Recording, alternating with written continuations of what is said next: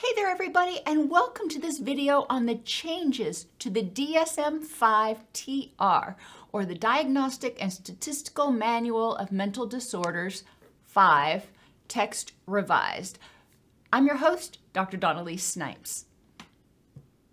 In this presentation, I'm going to briefly review the changes to the DSM-5 TR.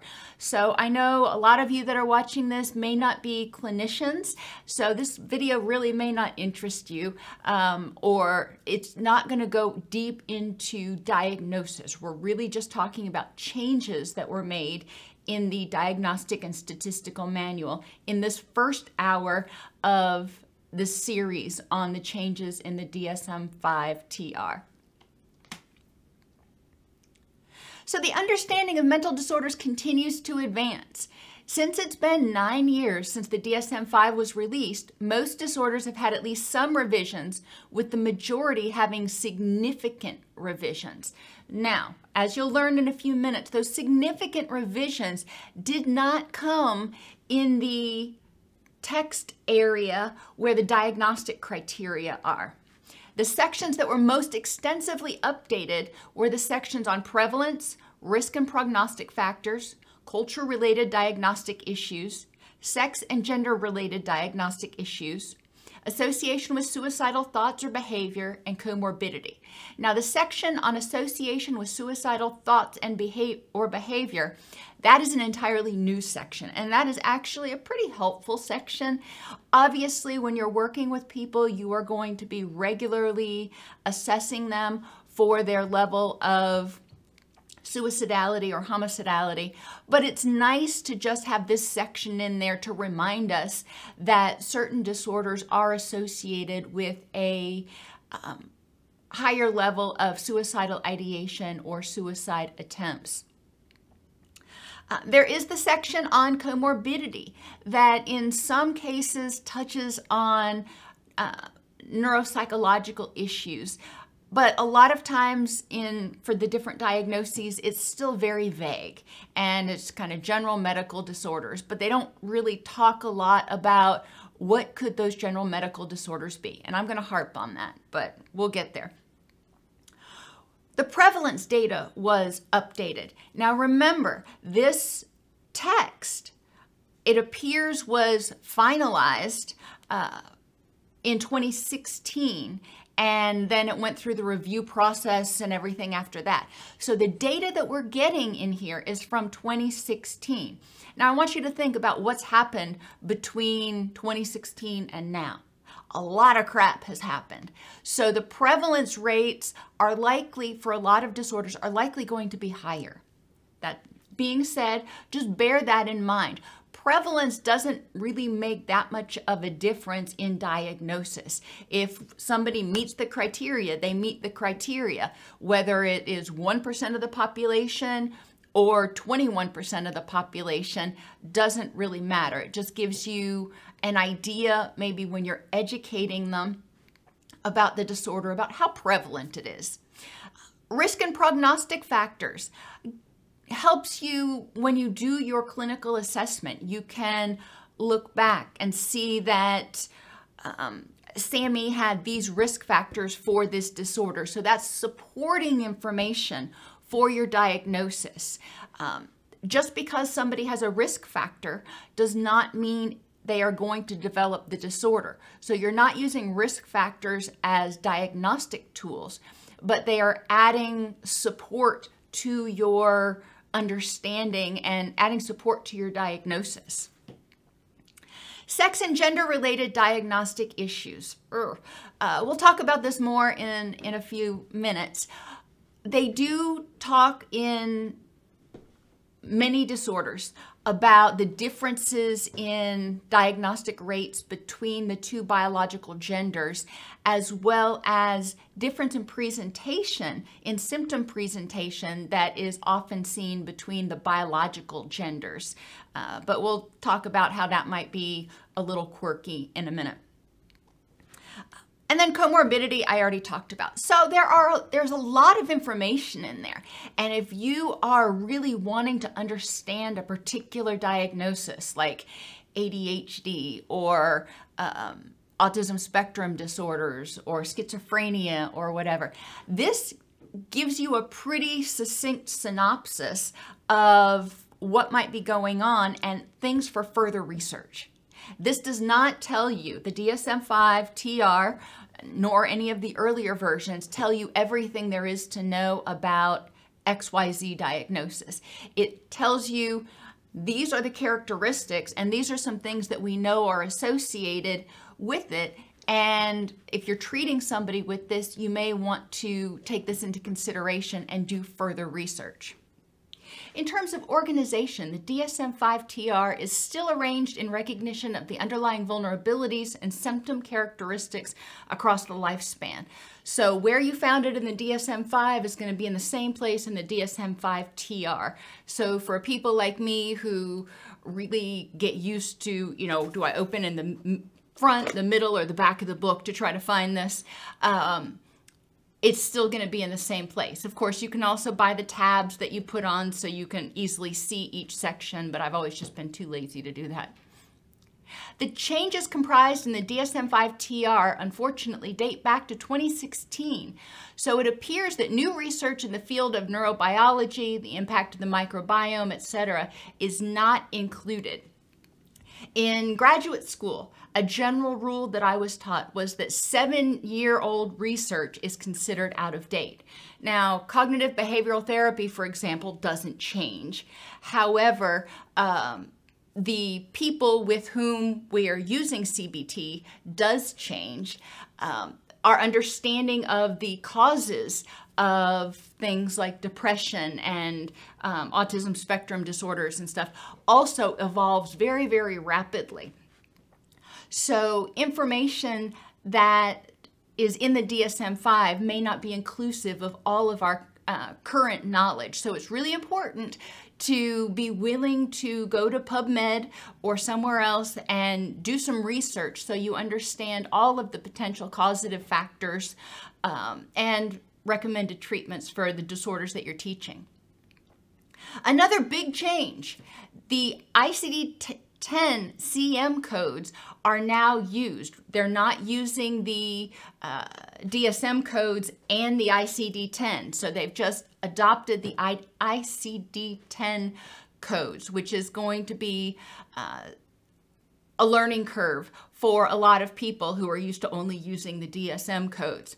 And some of the ICD-10 codes changed since the DSM-5 was originally released. So it's still in the DSM, in the ICD-10, but the some of the numbers are different. So it's important to not assume you know what code you're supposed to use. It's important to look it up. You can also go to the ICD website and look it up there. Now, another little caveat. The World Health Organization formally adopted the ICD-11 in May of 2019, and it was to be effective beginning January 1st of 2002. So the DSM-5 TR is just now coming out and is using the ICD-10 codes. Way too many acronyms here. However, the rest of the world is already starting to segue over to ICD-11. It'll be really important to check with your insurance provider or insurance payors to figure out which version of the ICD code they want, whether it's 10 or 11. There was no information I could find about when the grace period would be over and there would be forced adoption of the ICD-11.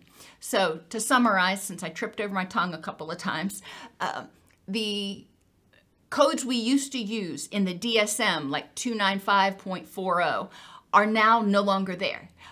The only thing that we have is the ICD-10 codes, and that's what you're going to use to denote the particular diagnosis. So let's talk about some more of the updates. A lot of the updates were what I will call semantic. Autism spectrum disorders. the person must meet all 3 criteria for criterion A.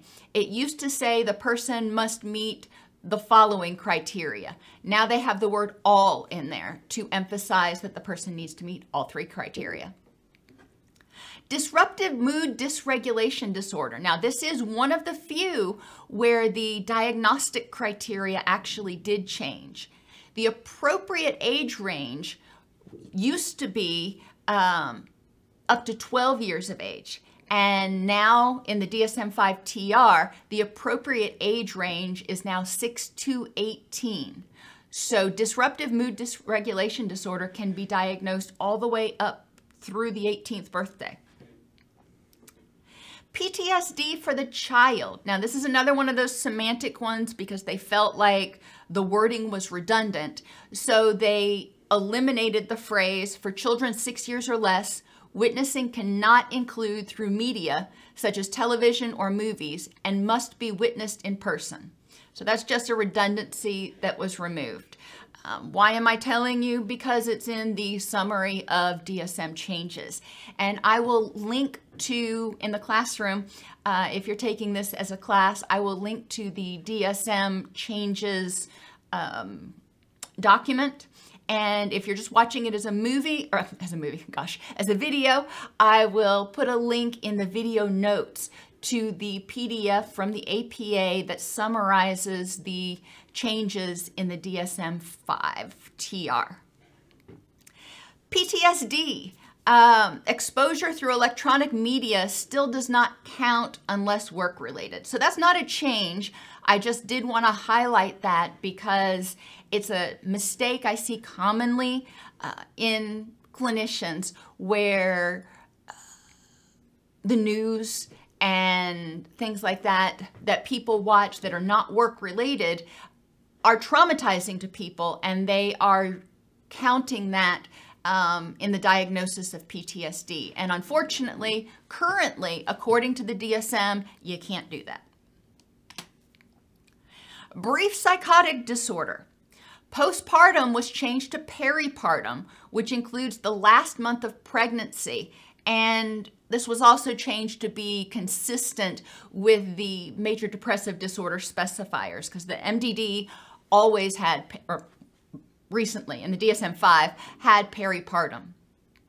Now, my issues with this, it only refers to women. Men do get postpartum depression too. There's research on it, and I have hyperlinked to but one of many studies. Additionally, according to the American College of Obstetrics and Gynecology, you'd think they would know, postpartum depression can occur up to 1 year after birth, but the DSM still says that we're diagnosing it the month prior to birth and the 4 weeks after birth. So there's a big disconnect there. And I bring that up because even though the DSM says, you know, we have this 8-week window here, I think it's important for us as clinicians to be aware of the fact that the medical community sees it as much farther than that, and I don't want us to potentially not screen for or notice postpartum depression if it's occurring. Major depressive episode with mixed features. Nearly every day is stricken, leaving during the majority of days. It used to say nearly every day during the majority of days, which obviously was redundant. So they just took out that redundancy. Bipolar disorder. Now, you may think this makes a difference in diagnostic criteria. You may not. However, it is what it is. The phrase goal-directed was eliminated from manic episode. It used to talk about an increase in goal-directed behavior. Now it just talks about an increase in behavior. Additionally, wording of severity specifiers for manic episodes was changed. Now, you may think it's similar enough to the old way that you don't see a big difference. I think this simplifies it a lot for people when they're trying to figure out what severity level to apply to the diagnosis. So mild, minimum criteria are met. Moderate, the person is exhibiting significant increases in activity or impaired judgment during the episode. So with mild, they're just barely kind of meeting those criteria. You're thinking, is this a significant increase in energy? Yeah, they've got a little bit more going on. Moderate, there's a significant increase, and it's obvious.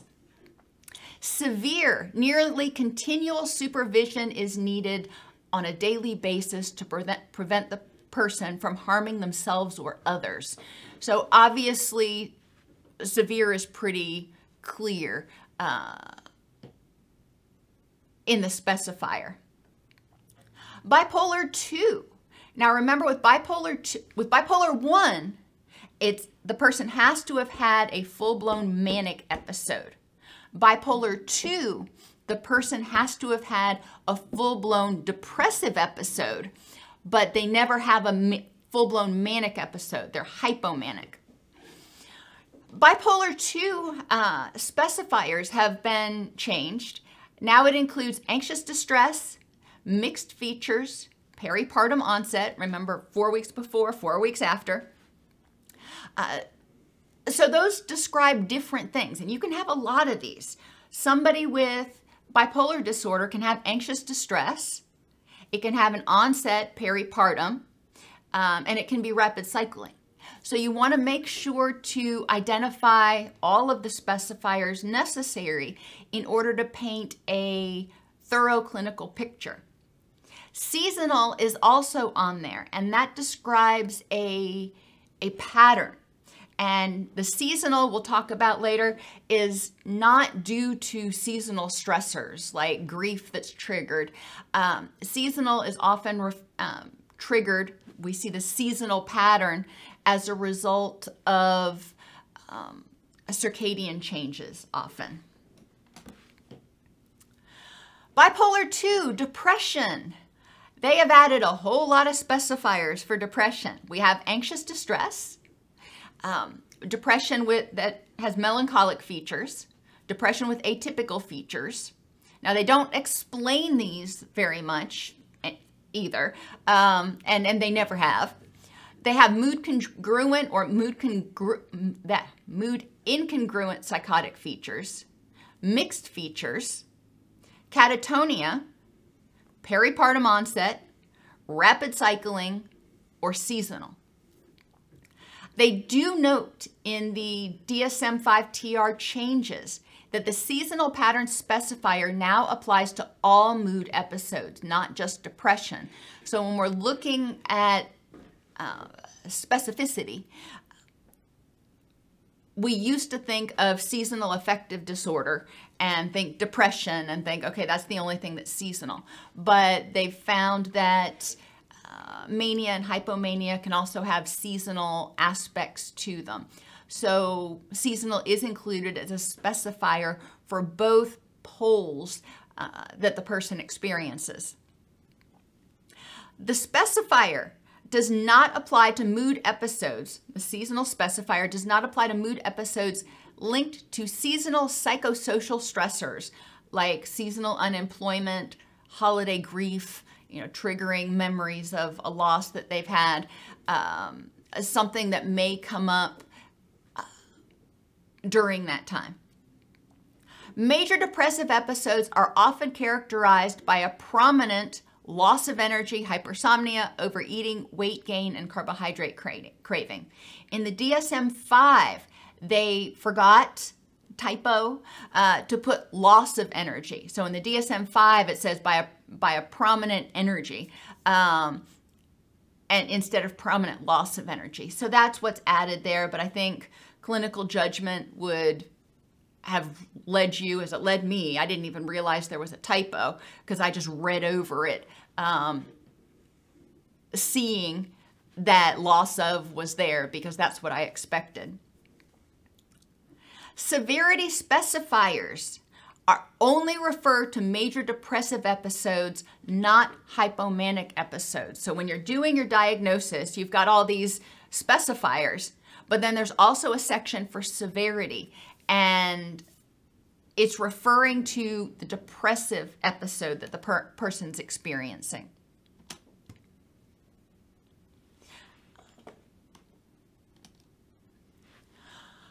Depressive disorders with a seasonal pattern. Now, we're not talking about bipolar anymore, but depression, hypomania, both have this seasonal specifier. Depressive disorders with seasonal pattern also had that same typo where they didn't have the phrase loss of before energy. Hypomanic. The episode is not attributable to the physiological effects of a substance. That was where it stopped in the DSM-5. In the DSM-5 TR, they added or another medical condition. So we want to make sure, and it is emphasizing the fact that there are biological, physiological issues that can cause a lot of these symptoms and cause things that mimic the disorder. And no matter how much talk therapy you do, unless the underlying medical condition is also addressed, there's a cap on the gains that the person can probably expect to achieve. Obsessive compulsive personality disorder. This is in the section 3 in the new formulation of personality disorders. Conscientiousness is the opposite pole of disinhibition. So we're striking the word detachment. They had, in the DSM-5, they had conscientiousness is the opposite pole of detachment, and that was wrong. They have it as disinhibition. Section 3. This is where we have the emerging measures and models. And if you remember in the DSM-5, and I don't know if you even knew, so if you don't, here's some news. If you go to the APA website, and I have it linked here in the PowerPoint, they have the level 1 and level 2 cross-cutting measures that you can download. In graduate school, you learned about a lot of different psychometric assessments that you could use, and you had to memorize them for the NCMHCE and all that kind of stuff. But in reality, we almost never use them in clinical practice. Some of them are expensive, others of them seem redundant. There are a lot of reasons agencies don't decide to use a lot of the psychometric assessments. But suffice it to say, that a lot of them don't get used. If you go to the DSM website, from the American Psychiatric Association's DSM website, the level 1 and level 2 cross-cutting measures are really useful. Level 1 is very general. It says these are your general symptoms, and based on how the person answers, then there's a follow-on level 2 measure in order to drill down to try to figure out more specifically what might be going on with the person. So it helps you narrow the field some, so you're not looking at the DSM, which is now over 1,000 pages, and going, where do I even start? So it can be very helpful. Those cross-cutting measures are free to download, to use, so that's great. They did on those delete the male or female checkboxes. They didn't really serve a purpose, but they are trying in some ways to get away from the binary conceptualization of gender. Psychometric testing is minimally suggested with level 2 instruments. So if you go to, in the DSM, in section 3, where they have the level 1 and 2 cross-cutting measures, they also have a table that talks about if this person meets this criteria on level 1, then this is the level 2 measure that you would use. So it does give you a little bit of guidance about where to go, but again, it's not going to talk about things like the Beck Depression Inventory or some of those others that you learned about in graduate school. Scoring of the World Health Organization Disability Assessment Schedule, or the WHODAS, was clarified. And there's not a whole lot of information on this. Not a lot of us use the HUDAS, but it can be very useful if you're doing a short-term disability or a long-term disability assessment on somebody, or working with somebody who is on short-term, especially on short-term disability, in order to quantify the degree of disability that the person is experiencing as a result of their current condition. Persistent complex bereavement disorder was moved out of Section 3, Conditions for Further Study, and into trauma and stressor-related disorders. Now, I know that there are a lot of strong feelings about this particular disorder. It is in the DSM-5 TR. Whether you agree that it should be or not, it is what it is. And there is a section on the American Psychiatric Association website where you can submit suggestions for revisions to the DSM-5 TR, which ostensibly will go into the DSM-6 whenever that comes out. So if you have strong feelings about it, submitting a request for changes can be made there. And we will be talking about next week persistent complex bereavement disorder. The cultural formulation interview added to the definition of culture the cultural background of the healthcare providers and the values and assumptions embedded in the organization and practices of healthcare systems and institutions may affect the clinical interaction. So it's emphasizing, where it didn't specifically talk about this before, it's emphasizing and reminding us to consider the impact that our culture has on the people we serve, as well as our organization and what our organization represents. For a lot of people, community behavioral health organizations, for example, may represent the system. So what does that mean to them? What does going to a therapist mean to them? Additionally, under the cultural formulation interview, it added that the CFI may help clarify or identify divergent views of symptoms or expectations of care based on previous experience with other cultural systems of healing and healthcare. So other cultures may approach treatment of depression or anxiety or other mental disorders in a different way. And the CFI helps us bring out people's beliefs about what might be effective in treating their presenting symptoms and maybe what have caused it. Potential mistrust of mainstream services and institutions by individuals with collective histories of trauma and oppression. This is also indicated or assessed in the cultural formulation interview. So we can start gaining some understanding about how trauma and oppression are impacting the presentation of our client, how they're presenting to us, whether they're presenting to us, and what might be needed in order to establish rapport.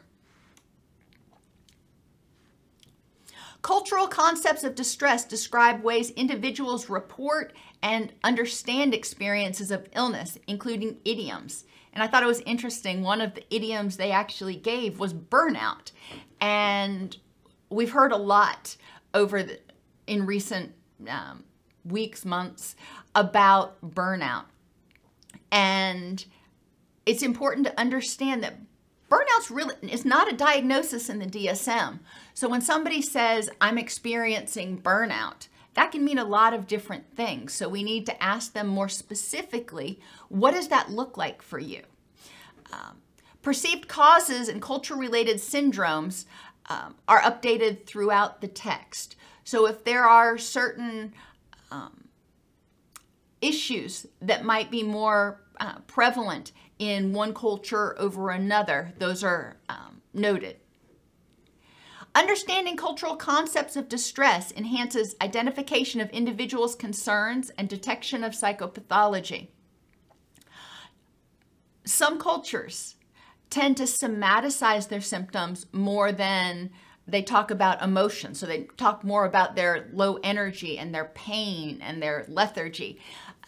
It's important to recognize that. It's important to recognize each culture's concept of mental illness. Even my grandmother, for example, she came from a time when you didn't talk to other people about your stuff. It was shameful to go to counseling. So understanding what it was like growing up back in the 1920s and 30s is really important to understand the client, that if you're working with a client from that time. Accurate diagnosis can also be enhanced using cultural concepts of distress. Collection of useful clinical information can be gathered by understanding particular idioms that people use. Like if somebody says to me, I'm burned out, I have an idea what that means. I have an idea that we're looking at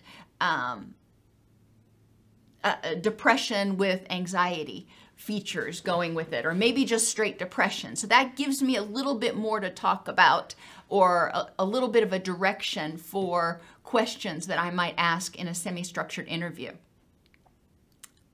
Rapport and engagement are enhanced by understanding cultural concepts of distress, because we can speak the patient's language. If they're saying burnout, you say burnout. You don't need to correct them and go, well, that's really actually persistent depressive disorder or whatever. If they're calling it burnout, that's what they have brought you. That's what we're going to work with. Therapeutic effectiveness can be enhanced because we start to understand all of the factors that are contributing to this person's presenting symptoms, what they believe is causing those issues, and what they believe might help them. And we know from research that a lot of information, or a lot of our effectiveness is less from the techniques we use and more from our rapport. So if we're working with something that the person believes to be true, then they're probably going to be more motivated to implement it, and they're probably going to experience, and not saying that they will, but the chance that they'll experience a more robust treatment effect is there. Understanding cultural concepts of distress also enhances what I call the trajectory of clinical research. It helps us figure out, what do we need to study? So since burnout came up, all of a sudden there's been an explosion of studies on burnout. As people start to embrace things and use these idioms or present with these issues, then we start, I hate to say validating them, but that's kind of what happens. We start saying, oh, maybe there's something to this, and research starts to expand. And cultural concepts of distress can also clarify cultural epidemiology. That is, what disorders tend to be more prevalent in which cultures. And then we can start looking at, why is that? And what confounds exist. Remember, culture is not just race or ethnicity or those things. It can be very granular. So based on a person's ethnicity, their geography, their socioeconomic status, their, we can go on, they may have a very different experience and a very different culture than somebody, somewhere else. So somebody who lives in Miami has a very different cultural outlook about a lot of things often than people who live where I do, which is a very rural town, about 30 miles outside of Nashville. Very different cultures. The cultural formulation interview gathers basic information that will help the clinician integrate culture and social context into the diagnosis. And it's not a long interview. I would encourage you to integrate it into your assessment process. It takes like maybe 10 more minutes. Other conditions that may be the focus of clinical attention are included to be responsive to all concerns identified by the CFI. So it helps us get a more comprehensive look at the biopsychosocial picture of what's going on with this person. In terms of culture and racism, the term racialized is used instead of race or racial to highlight the socially constructed nature of race. The term ethno-racial is used throughout the text and denotes groups that combine ethnic and racialized identifiers. Additionally, the words minority and non-white are removed because they describe social groups in relation to a racialized majority and perpetuate social hierarchies. The word Latinx replaces Latino or Latina to be gender inclusive. However, just a side note, according to a Pew Research poll in 2002, just 4% of people say they prefer Latinx to describe the Hispanic or Latino population. The majority of people responding said they preferred the term Hispanic. So it is important to ask the person, not just assume that because this is the term used in the DSM, this is the term that the people you serve will prefer. So make sure to ask. Cultural norms that may impact degree of perceived pathology are reported. Some people will, if they're only having minor symptoms, they will minimize, deny, suppress it because that's the cultural norm. The cultural norm is to suck it up, buttercup, so to speak. And it's important to understand what that might mean. So somebody who is presenting in your office may minimize their symptoms because they don't want to seem crazy. And so we need to understand the cultural norms around their presentation, as well as what they perceive as pathological. Remember, in the DSM, it says causes clinically significant distress. Well, to whom? We need to understand what they consider problematic. Now, if they're in our office, probably, if they're voluntary, they consider what's going on problematic.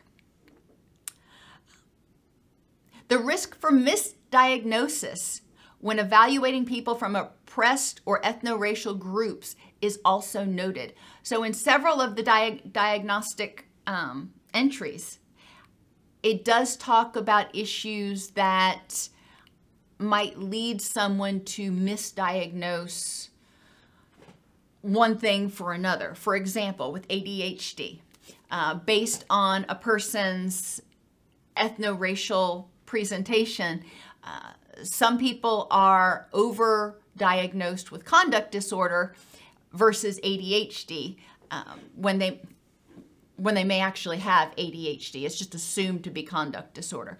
So it emphasizes the need, again, for us as clinicians to look back at our own personal assumptions. So the good, the bad, and the ugly. Good. The DSM-5 TR is somewhat more user-friendly. Instead of using the term executive functioning, it actually gives examples of the behaviors that you're looking for. It did add a section regarding suicide risk, and like I said, I think that is helpful. In my opinion, bad. The data is more than 6 years old. The ICD-11 is out and very different from the ICD-10, and I haven't found information about exactly when full adoption of the ICD-11 will take place, but it's out there, and it started being adopted in January of this year. Now, the link here takes you to the ICD website where you can search. So you have a DSM-5, DSM-5 TR, you need the ICD code, you can go to the website, you just type in the nomenclature, major depressive disorder, and it will bring up the ICD-10, ICD-11 codes for you. I'm frustrated personally that it does not include differential diagnosis from medical conditions that could cause similar symptoms. So, you have, for example, depression, depressive disorder caused by a medical condition. Well, if you don't know that hypothyroid can cause symptoms of depression, then, or certain type vitamin D deficiency or anemia, or there's a whole bunch of things that can cause symptoms of depression, then you might not know that that's a more accurate diagnosis. So it would be helpful, and I'm hoping in the 6 they will do a better job of identifying, what physiological issues do we need to rule out? Because a lot of our people have not had a full physical in years. It's rare for me to be working with somebody who says, oh yeah, I get my physical annually. Yeah, not so much. It still uses binary gender constructs in the Gender-Related Diagnostic Issues section. So in order to get away from the binary constructs, they removed the check boxes on the self-assessment measures, but then they left the binary constructs all the way through the rest of the text. So I was a little frustrated about that. Sometimes it gives measurable facts, like 75% of patients or 50% of the time. I like quantification. It helps me, understand things a little bit better. Other times it uses terms like frequently, often, rarely. I'm like, well, what does that mean? Does that mean 15%, 1%, 0.00001%? What does rarely mean? It never gives data on what studies were used to arrive at the conclusions. It will just say, studies have said. So it feels like, well, just trust us, wink, wink. For example, in the ADHD diagnostic section, it has a line in there, ADHD predicted persistence of suicidal thoughts in U.S. Army soldiers. Okay, what other confounds were looked at? When was this done? What was the sample size? Give me a little bit more to go with. With all of the focus on adverse childhood experiences, or ACEs, over the past 5, maybe 10 years, they're not even mentioned once in the text. And that is distressful to me. In my humble opinion, and I know I already said this is opinion, but I'm making sure it's, these are my opinions. Pathologizing grief that does not remit in 1 year for adults or 6 months for children is problematic. I've worked with grief for many, many years, and not everybody goes through the grieving process at the same rate. And there's complex grief when there's been, like when a child dies, for example, that very often takes more than a year for the person to substantially move on. My opinion. In conditions for further study, internet gaming disorder is still relegated back to conditions for further study. Neurobehavioral disorder associated with prenatal alcohol exposure, still in conditions for further study. There are hundreds, no joke, hundreds of research studies, and there's even government-funded foundations that are researching, diagnosing, and treating fetal alcohol spectrum disorders. But for some reason, it's still not making it into the front end of the DSM. So that's another thing that's a little bit frustrating, because we know there's clear research, clear evidence that FASDs do exist. And as many of you have commented prior to this, I will echo complex PTSD or CPTSD isn't even included. It didn't even make conditions for further study. There is research on it. If you go to PubMed, there is research on it. And there's some research that has indicated that it is a distinct entity, distinct from both borderline personality as well as PTSD. But yeah, so that's not in there. The ugly.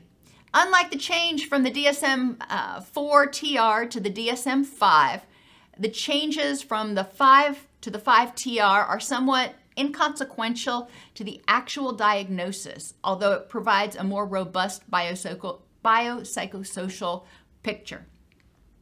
And that's, again, my opinion, because in the majority of cases, except for the handful that I mentioned earlier in this presentation, the diagnostic criteria didn't change.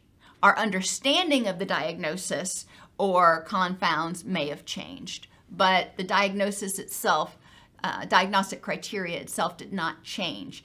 And at a $200 price tag, it's an expensive book. There are still no sections indicating psychometric testing except for those cross-cutting measures.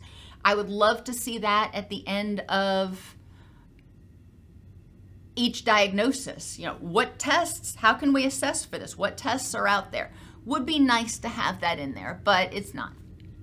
There is still no mention of evidence-based practices, and that would be another thing that would be nice to be in there. So what do you do to address this?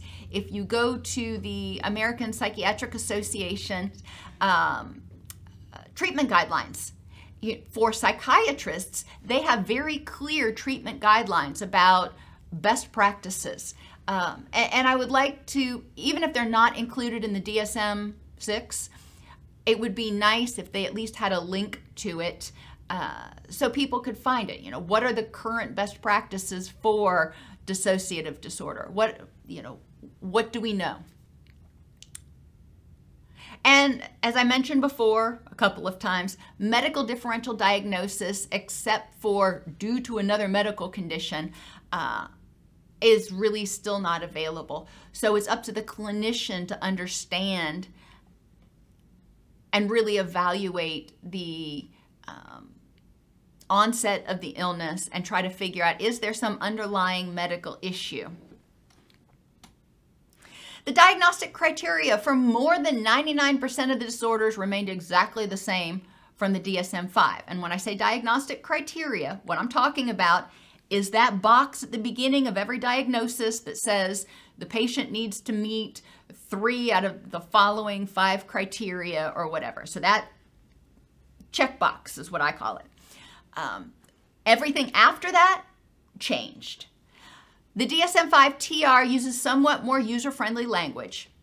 It's crucial to read the entire text for the diagnosis to identify all of the possible confounds and treatment issues, because stuff got moved around and confounding conditions or differential things that could be differentially diagnosed appear in multiple different sections.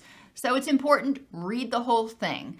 The DSM-5 TR provides additional information for consideration to improve diagnosis and treatment, including consideration of cultural biases. So again, it does provide more well-rounded biopsychosocial information. I hope this was helpful to you, and I hope it allayed some of your fears maybe about what is coming in the new DSM-5 TR, because I know a lot of my students are taking diagnosis this semester and they're like, we just learned the DSM-5. Calm down, breathe, you got this. And I hope you're as excited as I am about it, that they have done some updating, they are adding some more useful sections, and they are starting to consider, or at least make more prominent, maybe they always considered it, make more prominent the fact that general medical conditions can contribute to it. So anyhow, thank you for being with me. And next week, we're going to go on to the more fun part, I guess you can say, and we will be talking about depressive disorders and the prolonged grief disorder that are in the new DSM-5 and everything you need to know about that. I will do a follow-on video after that that talks about interventions. So each week on Wednesday, we are going to talk about the diagnostic criteria only, and then there will be another video, hopefully on Friday of that week, that talks about biopsychosocial interventions that are currently identified as best practices. Have a great day.